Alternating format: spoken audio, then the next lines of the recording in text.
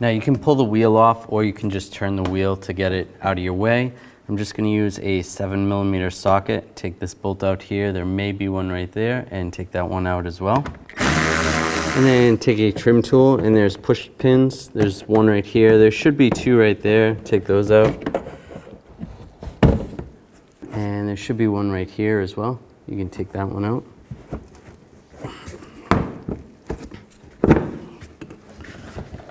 Should be able to move this panel back.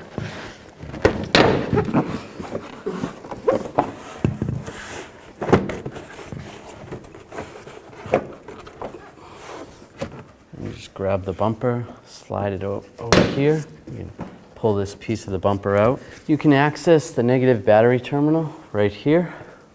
Take a 10mm socket with an extension and disconnect the negative side. You don't want to disconnect the positive side. It's always better to disconnect the negative side so you don't arc anything out. Loosen this up. Should be able to grab the terminal and just wiggle it up and out of the way. I'm going to remove this worm clamp, or at least loosen it up. I'm going to use an 8mm socket. You could also use a straight blade screwdriver. Slide this off. There, and down below, I'm going to do the same. It's a worm clamp down here. Loosen this one up. Just going to remove this hose clamp right here. Use some hose clamp pliers, and I'll just twist this hose. Separate that. You can either take the clamp off or leave it on there. And we should be able to remove this hose. There is a wire that's connected down below here, and just take a trim tool, slide that wire off right there. That's where it was. Now I'm going to disconnect the connector. Just push on the tab on the back side of it and the top side, and slide the connector off. There's a bracket right here. I just want to remove the bolt that goes on the transmission side. I'm going to use a 13mm wrench. And take the bolt out. Now on the bracket side, I'm going to use a 10mm socket. Take the two bolts out that go through the throttle body. Take that one out. And the top one, and then the bracket will slide right out. Now I'm going to take these other two bolts out, use the same 10mm socket. All right, I'll take those bolts out. And grab the throttle body and slide it right out. You can use a pick and get the old seal off. My seal lifted up a little bit, so it's a little bit easier to get that off. Pull that off, and then just take a rag, wipe down that surface. Make sure you don't drop anything into the intake. With that clean, we take the new seal, slide it in position.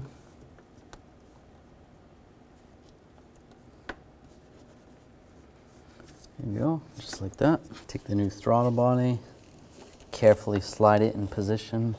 Do not drop the throttle body. It's very sensitive. And then take these bolts, get the bolts lined up. Right there. There is a pin right here, so line that pin up. I'll put these two side bolts in first, then we'll get the bracket. Take this bracket, put it in position, and get the other bolts lined up.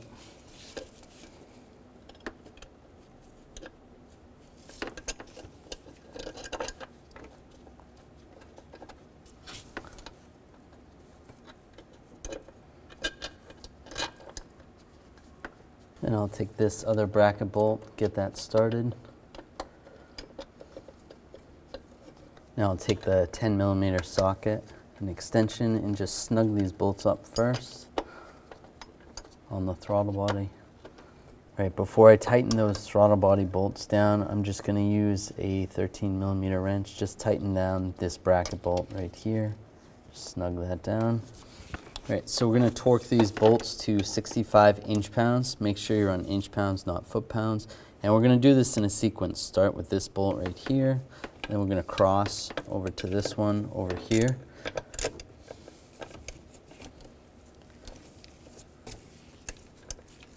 Tighten that one up.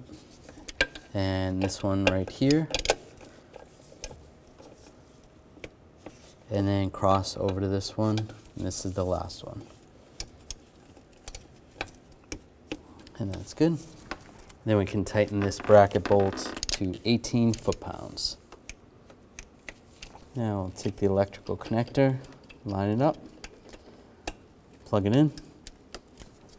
Now take the snorkel, make sure you take that wiring harness that was plugged into the snorkel and reattach that.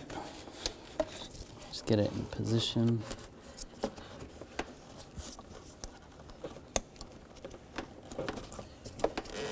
Just connect that wiring harness and then connect it down by the throttle body and up near the air filter box.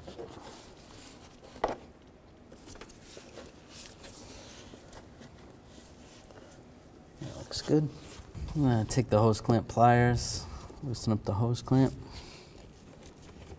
and slide this piece back into the snorkel, line that back up. Like that, and tighten up this worm clamp up top, and then same on the throttle body.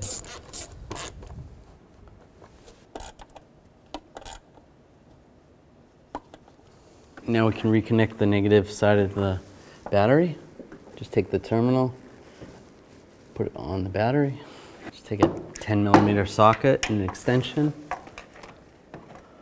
Get it on the battery terminal and tighten it up. Grab the battery cable, make sure it's tight. That's good. Now it'll be a little bit easier to get this on if you put the inner shield in first. Line that up.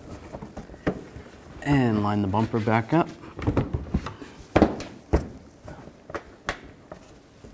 That's good. Reinstall this screw and the one down there. Tighten it up. Install this push pin right here.